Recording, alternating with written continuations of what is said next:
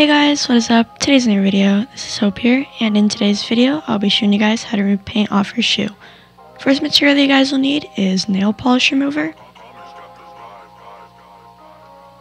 cotton balls, Q-tips, some sort of sharp object, tape. So guys, for the first method, I'm going to start off by taping off the midsole and going to take my nail polish remover and cotton balls and rubbing on the surface. For this, I'm going to be using a loom hook. You guys can always use an X-Acto knife, but go ahead and rub off the paint. Now we're going to take a Q-tip and go along the harder to reach areas and make sure to really get in there. And yeah, it should end up looking like this, and that's for the first method.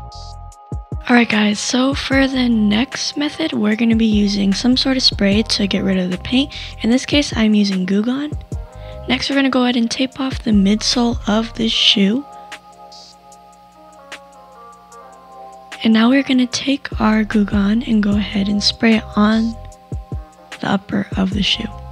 Go ahead and spread that around. I'm using a Q-tip. And now I'm going to be using the loom hook to go ahead and scrape off all the excess paint after it dries for 5 minutes. And yeah, that's the second method. So yeah guys, that is the end of the video. I hope you guys enjoyed. This is more of kind of like a tutorial video on how to do certain stuff with customs. Let me know if you guys actually really like videos like this, because if you guys do, I'll be sure to make a bunch of them for you guys. And yeah, so thank you guys so much for watching. Please make sure to click that subscribe button down below, click the notification bell, and of course leave a like. And yeah, I'll see you guys in the next one. Bye.